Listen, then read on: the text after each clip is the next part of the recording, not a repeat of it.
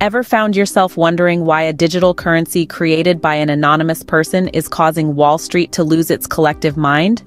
Well, you're not alone, darling.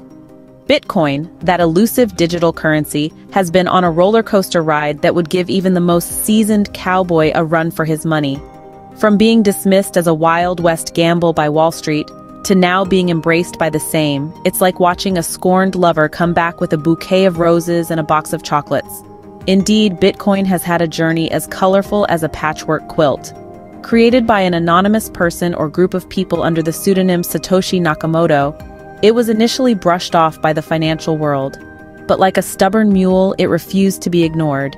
Its value soared, plummeted, and soared again, causing a frenzy among investors and making it the talk of the town. And while it's been a wild ride, the real kicker is the impact it's having on traditional financial markets. Consider this, folks. The same Wall Street that once dismissed Bitcoin as a fad is now tripping over itself to get a piece of the Bitcoin pie. It's like watching a staunch vegetarian tucking into a juicy steak. Ironic, isn't it? Major banks are now offering Bitcoin derivatives to investors. Yes, you heard it right.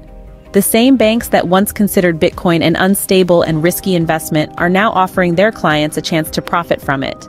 It's like the schoolyard bully now wanting to be best friends. But the real beauty of it all is the realization that this isn't just about Bitcoin, but a broader acceptance of cryptocurrencies and their potential to change the face of finance. It's a transformative moment, akin to when horse-drawn carriages gave way to automobiles. So here we are, Wall Street is dancing to the Bitcoin tune. I reckon it's like watching your grandpa doing the floss dance. A bit awkward, but you can't help but cheer him on. Now let's turn our attention to Goldman Sachs. You know, the big bank that's as traditional as sweet tea and apple pie. Well, y'all, it seems that even the most traditional institutions can't resist the allure of Bitcoin. Goldman Sachs, a name synonymous with Wall Street and big finance, has decided to take a walk on the wild side.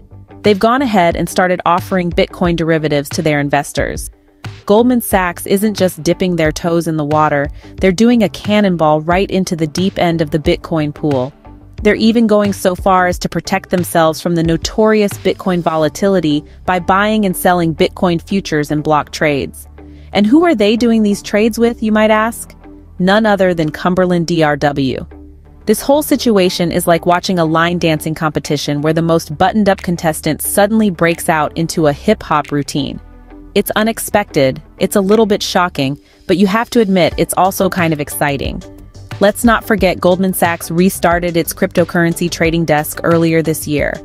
Now that might have raised a few eyebrows at the time, but this recent move is like they've thrown caution to the wind, hopped on the Bitcoin bandwagon, and are holding on for dear life. But the plot thickens, folks. Goldman Sachs isn't the only one getting in on the Bitcoin party. Other major banks are also entering the cryptocurrency market, including Morgan Stanley and JPMorgan Chase. It's like the conservative finance world has suddenly decided to let its hair down and join the Bitcoin party. All right, y'all, let's talk about these Bitcoin derivatives. Sounds fancy, right? Like ordering a pumpkin spice latte instead of regular coffee. Now don't let the term scare you. Bitcoin derivatives are not some alien concept. They're just financial contracts that get their value from the future price of Bitcoin. Think of it like this. You know when you're planning a trip and you book a hotel room in advance? You're betting that the price of the room is going to be higher when you arrive, so you lock in a lower rate now. That's kind of what a Bitcoin derivative is. Just like our coffee analogy, Bitcoin derivatives offer a bit more flavor and complexity to the world of investing. They allow investors to speculate on the future price of Bitcoin without actually owning any of it. It's like smelling the aroma of that pumpkin spice latte without having to drink it. So why is this a big deal? Well, it's like adding a new item to the menu. Bitcoin derivatives increase the options for investors, making the cryptocurrency market more appealing and accessible to a wider audience. It's like when your favorite coffee shop starts offering almond milk. Suddenly, all the lactose-intolerant folks can enjoy a latte too. Now, this doesn't mean that Bitcoin derivatives are risk-free. Far from it. Just like ordering a fancy coffee can leave a dent in your wallet, speculating on Bitcoin prices can be risky. But with risk comes the potential for high rewards. Think of it as the caffeine kick that comes with your pumpkin spice latte. As we saw with Goldman Sachs, more and more big players are starting to trade Bitcoin derivatives. This not only legitimizes Bitcoin as an asset, but also expands the cryptocurrency market. It's like if Starbucks started selling your favorite small-town coffee shop's pumpkin spice latte. Suddenly, it's not just a local favorite, but a worldwide phenomenon. So, Bitcoin derivatives are just a fancy way for investors to dip their toes in the Bitcoin pool without getting fully wet. Kinda like wearing water wings in the deep end. Now, it ain't just Goldman Sachs that's gone Bitcoin crazy. Other big banks are joining the hoedown too. And when I say big banks, I mean the Wall Street heavyweights, Morgan Stanley and JPMorgan Chase. They've seen the Bitcoin light and they're marching towards it. Now, imagine this. Bitcoin is like the new line dance that's got everyone shaking their boots. It's the hot trend, and every financial cowboy out there wants to show they've got the moves. And these banks, they're not just dipping their toes in the water. No sir, they're diving in headfirst, ready to make some waves. Take Morgan Stanley for instance.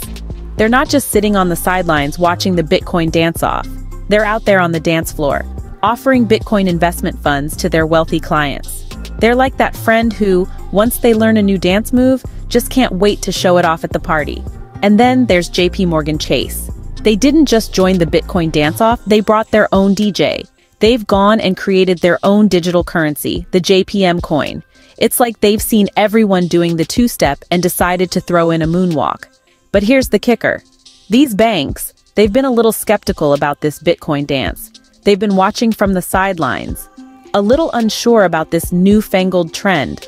But now, they're out there on the dance floor showing off their Bitcoin moves. It's like watching your grandpa bust out the floss at a family reunion. It's a sight to see, but you can't help but wonder, what took them so long? But hey, better late than never, right? After all, the Bitcoin dance-off isn't going anywhere. It's only getting bigger, louder, and more exciting. And these big banks, they're right in the thick of it. They're not just part of the audience anymore. They're the main act and everyone's watching, so it seems like everyone's doing the Bitcoin shuffle. Let's see who steps on whose toes. Well, we've been on quite a Bitcoin rodeo ride, haven't we? Like a cowboy on a bucking bronco, we've seen the highs, the lows, and everything in between. Let's take a moment to dust off our boots and recap this wild ride. First off, we talked about the Bitcoin Conundrum, didn't we? It's like trying to lasso a wild stallion. Just when you think you've got a hold on it, it takes off in another direction. But that's the beauty of it, isn't it? It keeps us on our toes.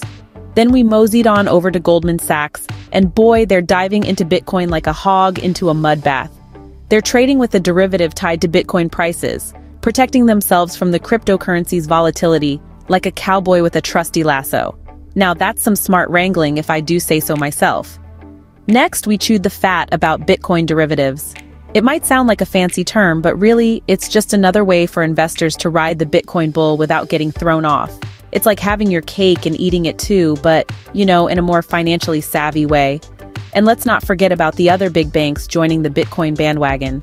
It's like a good old-fashioned square dance, with everyone rushing to find a partner before the music stops.